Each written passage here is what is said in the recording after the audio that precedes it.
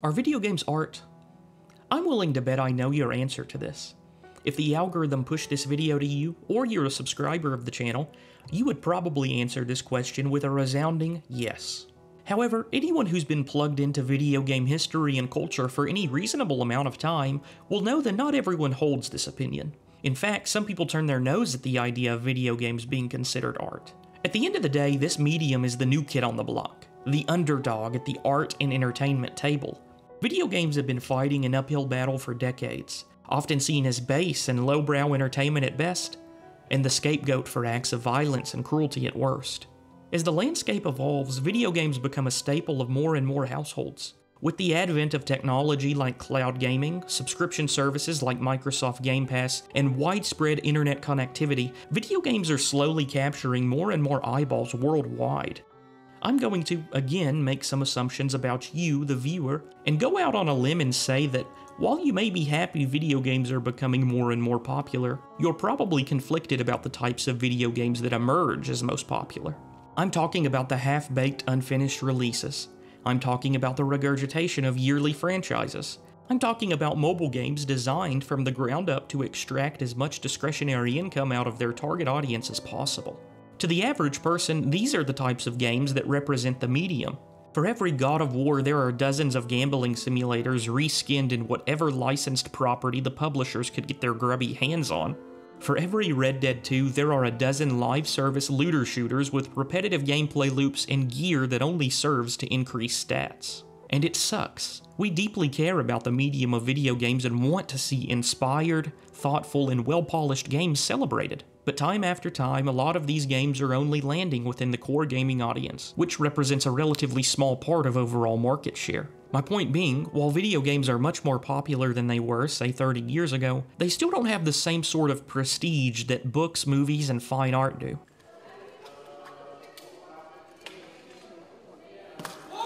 What if you were put into a position where you had to convince someone that video games are indeed art? What game would you show them? I know you've got one in mind. Maybe it's Dark Souls, Journey, Limbo, Silent Hill. For me, it is, and probably always will be, Hollow Knight.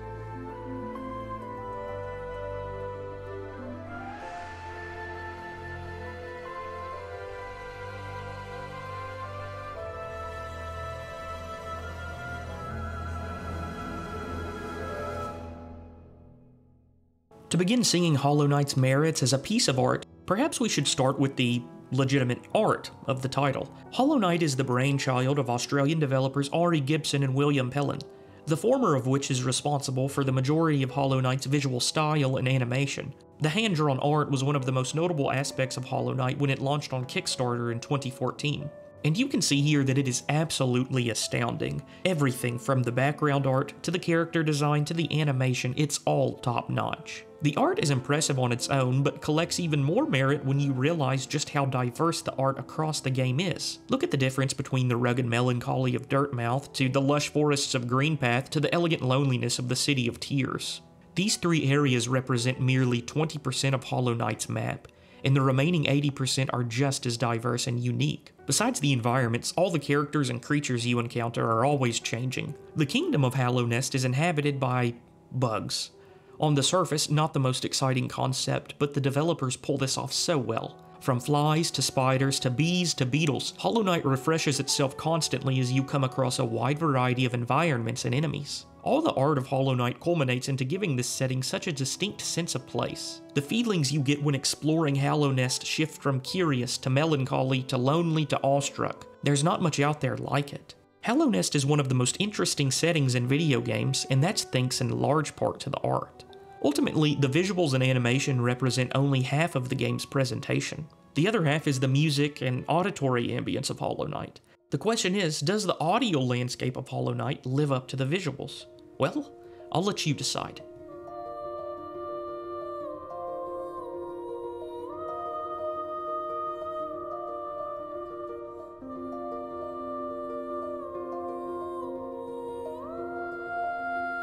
The music you'll hear while exploring Hallow Nest is nearly inseparable from their locations in the game. Everything's matched perfectly to the point where now, after completing Hollow Knight, whenever I see a forest or anything colored lush green, I subconsciously hear Green Path in my head.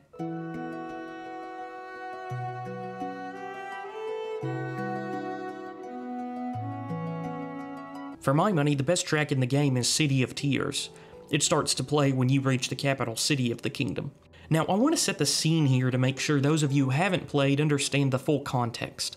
Up to this point, we've been exploring pretty rustic and flora-dominant locations. The aforementioned green path, the gravelly forgotten roads, and the fungal wastes. A player who's been paying attention will remember mentions of the great city that lies at the heart of the kingdom, whether it be from NPCs we meet or from shrines we read along our journey. Eventually, we find our way into the city, fighting our way out of the fungal wastes and through the first line of guards that defend the streets of the City of Tears.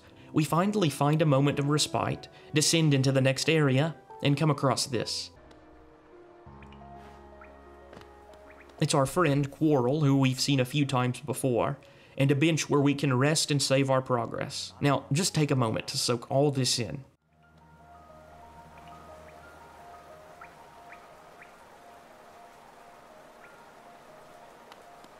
This moment right here encapsulates the magic of Hollow Knight more than any words could. If you could distill the beauty of Hollow Knight down into one single moment, this is what it would be. But let's not get carried away here. Sure, audially, visually, Hollow Knight is great. But remember, this is a video game.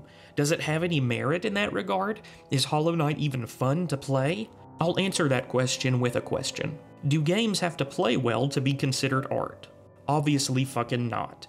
Red Dead Redemption 2 controls like Arthur Morgan is covered in molasses, and the gameplay doesn't meaningfully evolve from the first hour to the 80th. It's art, but man, not the most fun game to play. What Remains of Edith Finch, Firewatch, Death Stranding are all ostensibly walking simulators, yet these are some of the most prevalent titles in the games as art discussion. Yes, I like Death Stranding, fight me. On the other hand, there are games that, well, you know what, I don't want to come off as a pretentious asshole because the medium of video games itself deserves the title of art, but I'm just going to come out and say NBA 2K is not an avant-garde video game. However, it is a really fucking fun basketball game.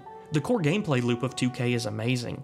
It's the stuff that surrounds the on-court action that give these games such a bad reputation in the industry. You see what I'm saying? I would never be such a dick to say that NBA 2K or Madden or FIFA isn't art. It's just that I think the developers prioritized making a kick-ass sports game over making a game that ponders the existence of humanity. Point being, gameplay is not indicative of a game's merits as a piece of art. As long as you are interacting with the piece in a way that's unique to video games, it is a video game, and therefore, it is art. It just so happens, Hollow Knight is a kick-ass video game.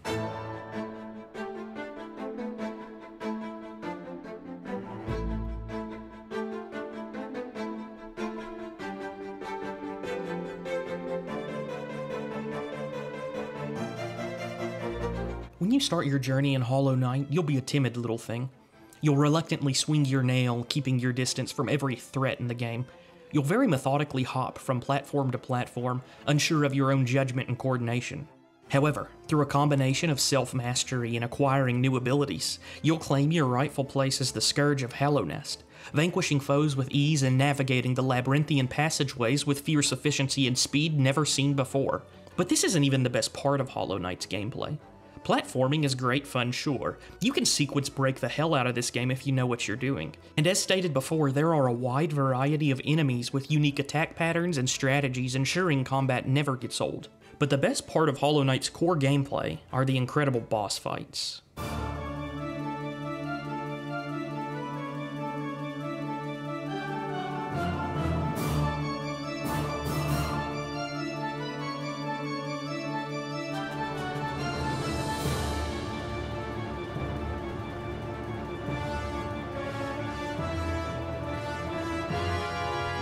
Mantis Lords, Hornet, Grim, all these fights are some of my favorite ever, irrespective of the game. When this shit is clicking, it's like you're locked in a deadly ballet with your foes. They've got the thing going on that the best boss fights have, where the first few times you face them it feels legitimately impossible.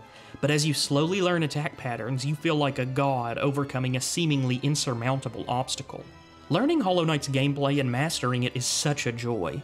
The eye and ear candy is great, but even if the presentation was half as good, I would still be compelled to search every nook and cranny of this game, squeezing every last ounce of gameplay I could out of it. A huge part of my desire to stay in this world is because Hallownest is so expertly designed, it makes my head spin.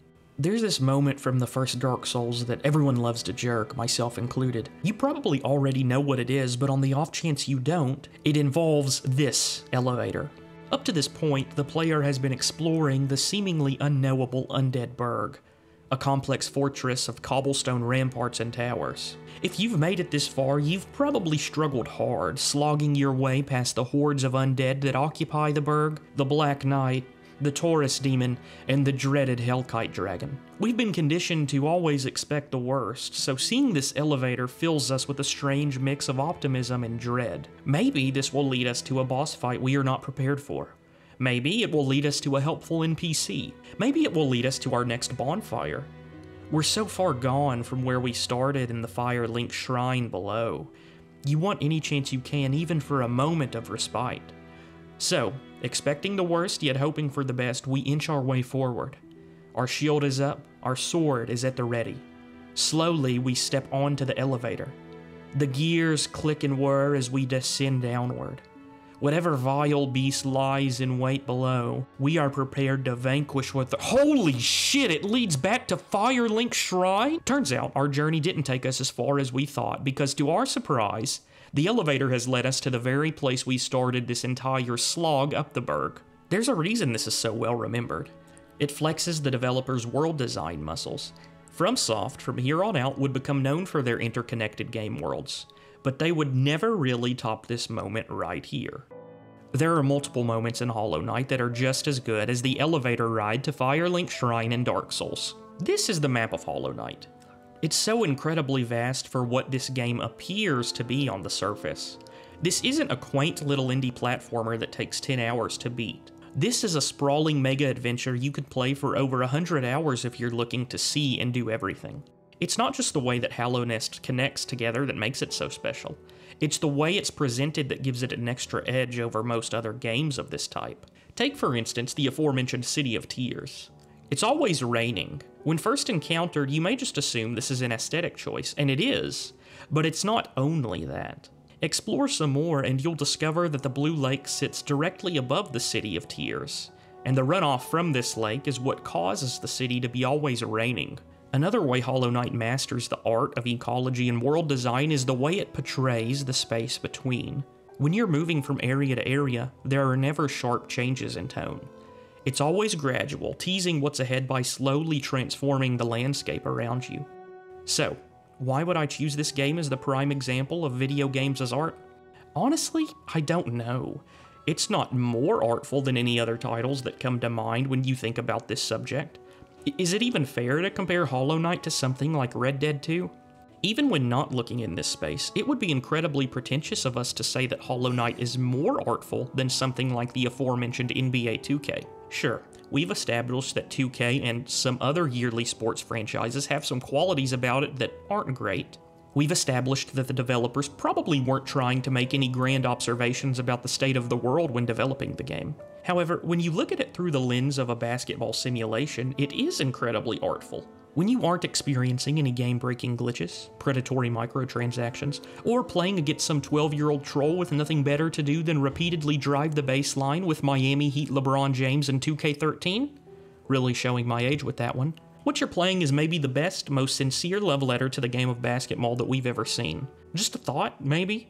No, that's not true. That title goes to NBA Street Volume 2, and this explores a whole other rabbit hole that really has no relevance to this video. I think if you're here, you know that game developers are usually super passionate about the projects they're working on.